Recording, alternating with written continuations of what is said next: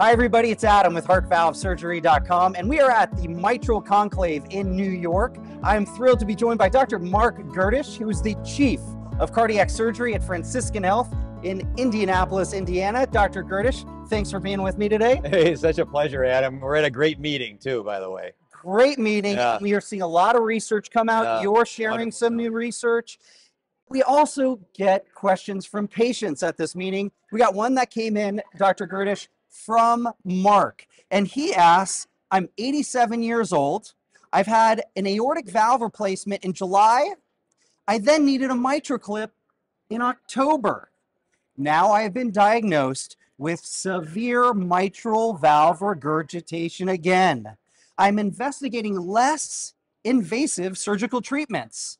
I feel like I'm a walking time bomb. Do you have any data on mortality for age groups? Sure. So first, Mark, let's start with you're not a walking time bomb. I don't want you to live in fear every day. You do have a badly leaking mitral valve that's going to have to be addressed. But the likelihood of something really dramatic happening suddenly is pretty small if you're feeling okay-ish right now. Now, you're probably short of breath. You're probably limited aerobic capacity. I don't know about your other conditions. Those will play a role in our conversation. But being 87 is only one factor. It's one potential risk factor. So I've operated on plenty of people in their 80s and early 90s and actually up to 96. So that is not a reason that you can't have treatment.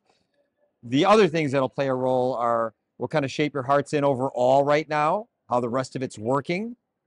If you have any what we call comorbid conditions, so diabetes, obesity, hypertension, sleep apnea, other metabolic disorders, problems with your kidneys, all of those things will play a role in defining the risk.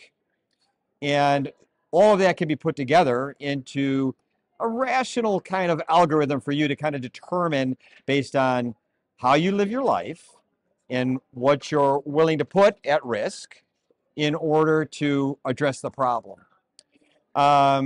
Typically, in your scenario, if we had someone who'd already had their aortic valve operated, we might go through a minimally invasive approach to address the mitral valve. It has a clip on it now, so having operated several of those patients who had clips already, sometimes we get the clip off and repair the valve. Sometimes we just replace the valve, but we would have to do whatever would give you a definitive, absolute, I'm finished and fixed result. If not minimally invasive, then going back through the same incision, that is fine too. And this all depends on your specific anatomy, how we access your vascular system in order to put you on the heart-lung machine, and then what kind of, if you have any disease in your blood vessels or outside of the heart. So those are all things that we would have to completely assess. But certainly being 87 is not a reason not to have heart surgery. Being 87 and having a lot of other things going on could potentially change that. But again, it's a matter of putting it into risk stratification so you can understand what your opportunity is. Well, Mark, I hope that helped you. I know Dr. Gerdisch helped me learn about risk, specific patient anatomy, age, and the possibility of a minimally invasive procedure after 2 prior cardiac operations. It's just, once again, so amazed by all the wonderful things you and your team at Franciscan Health are doing. Oh, thanks. And thanks for being with us today, and have a great rest of the meeting. Appreciate it.